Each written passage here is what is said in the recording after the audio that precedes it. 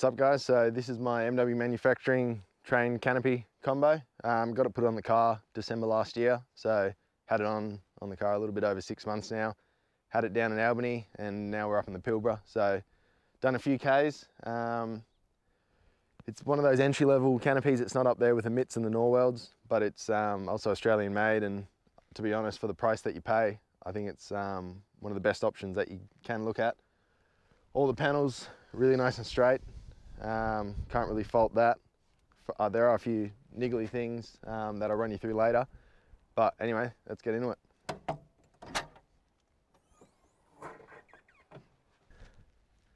So it's a 1600 long canopy, 1800 wide. I think it's about 870 high. I did go the full length canopy rather than cutting it back a little bit shorter. I just wanted that extra bit of space so I could fit the fridge, the pull-out pantry and the drawers. Gives me a little bit of space behind here so I can fit in pots, pans and Jaff line and the like. So I'm glad I went the extra 100 mil that it gives you. I know a lot of people do talk about all the weight that you have to put over the back wheels, but to be honest, I don't tow anything, so I don't think it's going to be an issue. So from factory, the Train Canopy combo goes 350 kilos. That's empty before you put anything in it. So it is on the heavier end. I'll show you around the inside a bit later, but everything's real solid. There's uni strut on the roof. On the front and rear walls, there's a false floor in there. The false floor is still lower than the lip. So if you want to put your fridge or your pantry or your drawers in, you've got to have them raised up. MW do offer stands, I suppose, to put the fridge on, and then the pantry's raised as a unit, so that all comes out.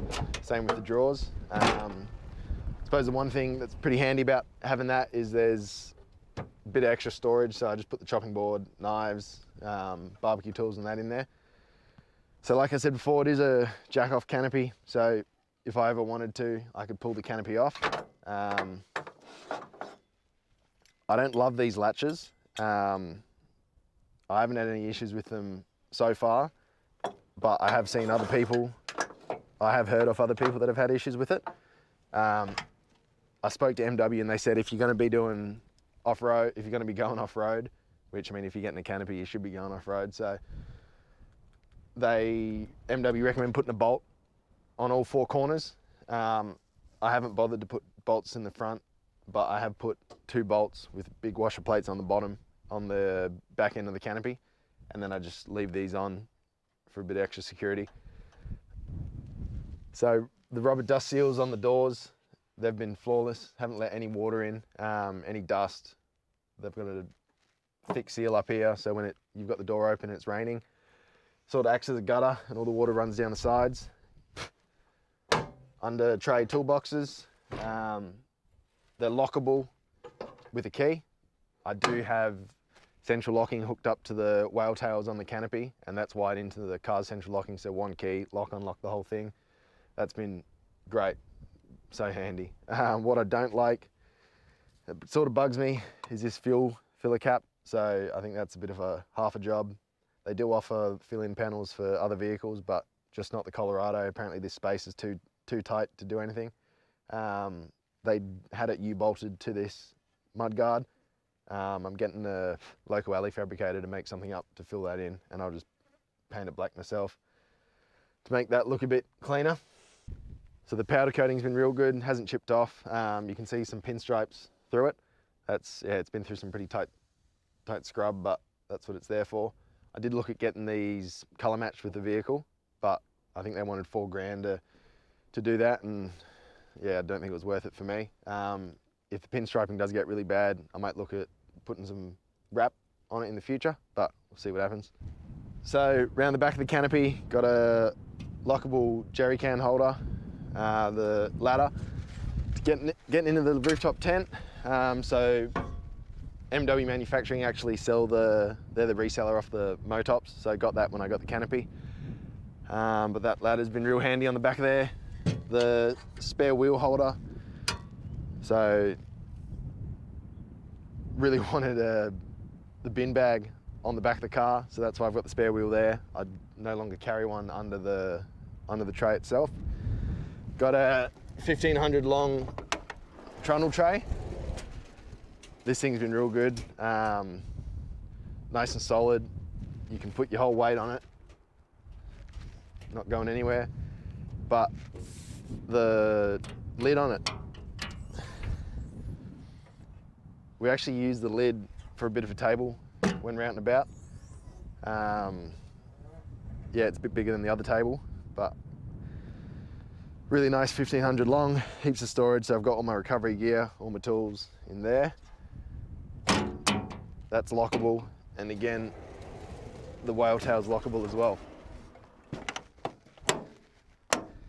There's a 40-litre water tank in the headboard. So I've got the taps running around the back. One's gravity fed, and that one's actually plumbed in to a water pump.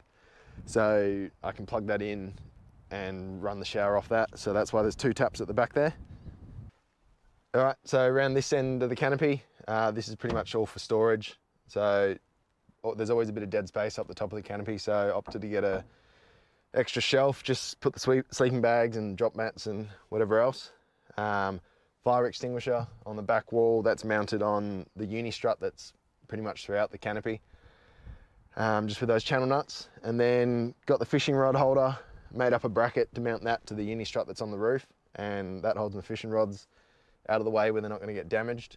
One thing I did add with it being black canopy is I put I think it's 20mm foil board. I just glued that straight onto the canopy door and then put black carpet so it doesn't stand out like a sore thumb. And then we got hardcore lights right here. So they do the white and the amber setting, and they're dimmable. All right, well that's the walk around off the MW Manufacturing canopy and toolbox combo. So I suppose we'll talk pricing. The tray itself, before you put any off the under tray toolboxes, the trundle tray, or the headboard water tank, you're looking at about $5 grand. The canopy itself, again, before you do any of the internal fit out or any of the extras on the back, you're looking at another $5 or $6 grand. By the time you fit out the internals, you put the ladder, all your toolboxes, your trundle drawer, your headboard water tank, you're probably up over 15 grand.